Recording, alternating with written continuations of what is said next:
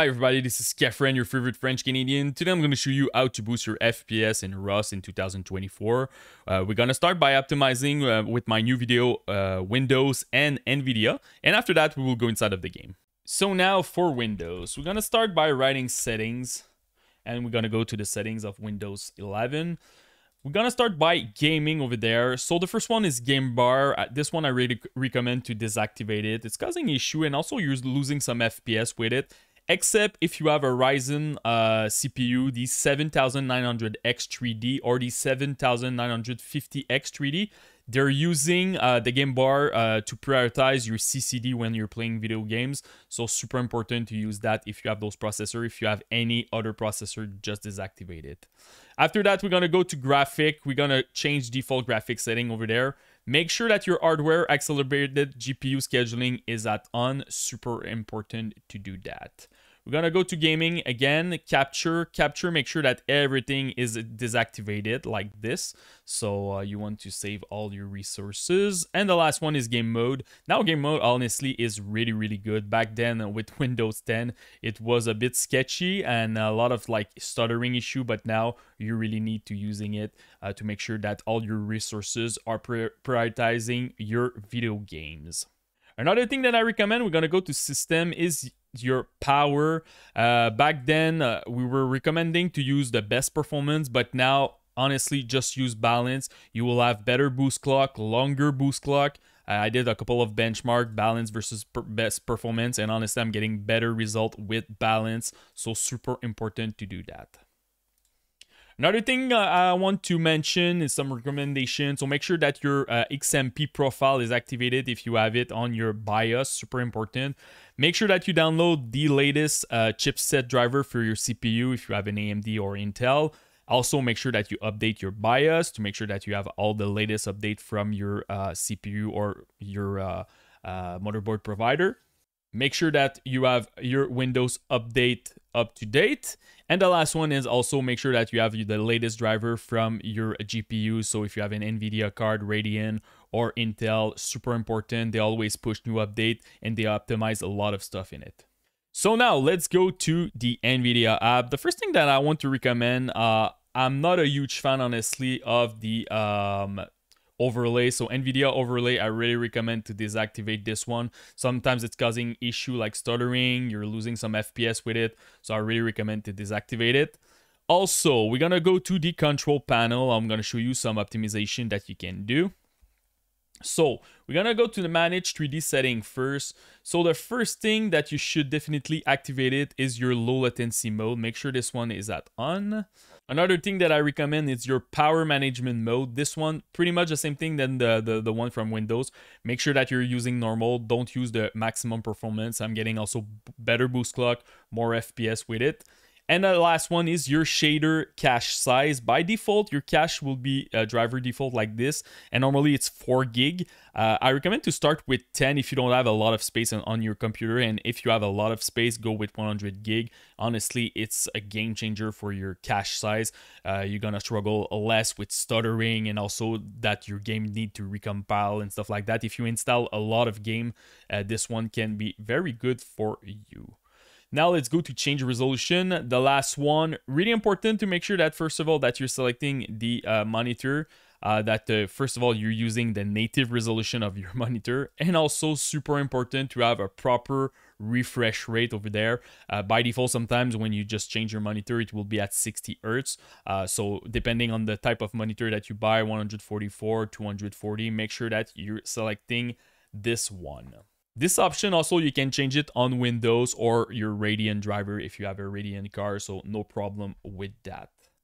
The last one is your G-Sync. If you want to activate your G-Sync, really important to select the monitor. It needs to be compatible and you will enable over there. I'm not using G-Sync me. I always unlock my FPS because I want the lowest input lag. But if you don't like those steering line, definitely activate your G-Sync over there. So now let's go back to the game. So now inside of the game, we're gonna start by gameplay. So I want to mention here, I'm gonna give you a lot of like advice depending on like to boost your FPS, to have a better visibility, but it really depends what is your goal what type of hardware that you have. Are you struggling to have your 60? Do you want 120, 240? So I'm going to tell you which one will provide you the most of your FPS, and after that, just customize on your preference. So the first one is FOV. Honestly, if you're doing some PvP, you have to play at 90. A bigger FOV means you're going to lose some FPS. If you're really struggling with the game, maybe start at 80 and do my guide, and after that, look at your FPS. But this one, it's pretty huge. Go with 90. Head bump, I recommend to deactivate it. Too much noise when your head is moving like crazy. FPS control, I recommend to go with advanced plus ping. You're gonna see your stats over there, top left. That's pretty much it for this. Yeah, exactly. So after that, you have physics. Super important to put your max gib at 0 and creation effect at off. Honestly, it will help a lot if you have like a bad CPU, but even if you have a good CPU, just put this one at 0. It's pretty huge. It's like 10 to 15% boost in your FPS, and deactivate your RGB lighting. After that, you're going to go to the screen. So the first one is your resolution. Make sure that you're playing native. In my case, I have a 1440p monitor. So don't downgrade your resolution over there. The game will look too blurry. Make sure also that you're running the game at full screen, less input lag, better FPS. So super important to do that. My VSync is all the way at off to have the lowest input lag possible. You can use other technology like G-Sync or FreeSync with Radeon if you want to synchronize your GPU with your monitor, if you don't like those steering line. For FPS limit, a lot of people just block them at 240, but me, I put them at 0. So I just unlock my FPS to have the lowest input lag. Don't go too crazy with your FPS in this game. You can have some thermal issues. So for example, you're playing on a laptop, 60 Hz monitor. Don't go too crazy. Maybe lock your FPS at 90, something like that. Because if you have thermal issue, you will have more problem. Go to graphic now. So graphic quality, start at medium. Render scale, put this one at 1. You don't want to downscale your game. The game will look too blurry. After that, you have DLSS. Honestly, DLSS is not really good. And I don't know why for the latest update, now when I put any of them, they're apply in my option, but when I connect to a server, it deactivate my DLSS. So before I was telling people, if you're really struggling, I don't know, you have like a 2060 RTX, go with max quality and put your render scale at 0.7. But honestly, right now, just don't use that. It's not very good for your visibility. The implementation is not good in this game. Shadow quality, I like to put this one at 1 because at 0 you see a lot of jitter on the floor, so it's smoothed out at 1. Shadow cascade, make sure that you're using no cascade over there. Max shadow light, water quality, water reflection, everything at 0. Over there you can expect a nice 14% boost. Shader level, I like to play at 300. If you're struggling with the game, go at 200, but this is like a sweet spot.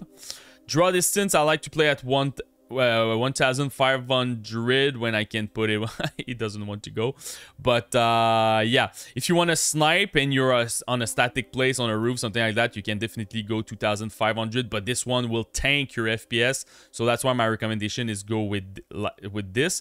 But if you're struggling to run the game, honestly, start at like 1000, do some testing, go lower if you need so, or go higher if you have a proper amount of FPS. Shadow distance, I recommend to go with the lowest, 50. Over there, you're gonna save 6% boost in your FPS. Anisotropic filtering, you can play at 16 easily. Parallax mapping, recommend to go 0. Global rendering, make sure this one is at off. It tanks your FPS like crazy. The only why you should maybe sometime using at on, you will see further like in front of you like some base if you want to attack. So if you're looking for base, maybe you can go with on and put your distance a little bit higher, but honestly you're gonna lose like 35% of your FPS, so no, I don't recommend to use that. Grass displacement, I recommend to go this one at on when you have like longer grass. It's easier to find like a weapon when you can kill someone or something like that, so this one's super important. Grass shadow, I recommend to go with off, a nice 4% boost, and your reflex mode, if you have it because you have an NVIDIA card, go with on. Particle quality, this one at 0, it tank your FPS a lot. If you have like a bad CPU, this one is huge, and honestly everyone just go with 0. You're gonna stabilize your FPS. Object quality, I recommend to go 100 with tree quality. It's a sweet spot over there. If you go at 50 for both, you're just gonna gain like 2%, so it's not a huge deal honestly. So my recommendation is like stay at 100. You're gonna have a decent image quality and a good amount of FPS.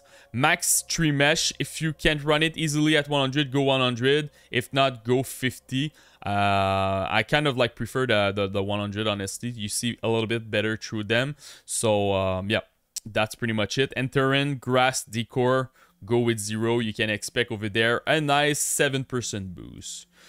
Image effect, everything at off except 2. Anti-aliasing, I'm not a fan of SMAA or TSSAA. Those ones are very blurry, honestly. My recommendation is maybe go with off. Look at your game. If you don't like your aliasing, it's moving too much, go with the basic one, the FXAA. You're gonna lose 2 to 3% in your FPS, but it's gonna smooth it out a little bit. And please use sharpen. The game is honestly is very blurry, so put this one at on. I hope in the future they're gonna put like some kind of slider. It doesn't affect your FPS, so it's just like an activate or deactivate. The last one is experimental. Off over there. Use the optimized loading at partial, and if you have the memory, go maximum with this. It's gonna help a lot when you connect to a server. It's gonna be a lot faster. So this is pretty much it, guys, for my Rust 2024 guide. If you have any questions, just comment in the YouTube section. Post me your rig, CPU, GPU, and RAM. I will try to help you the best that I can. And don't forget to subscribe to the channel. Peace.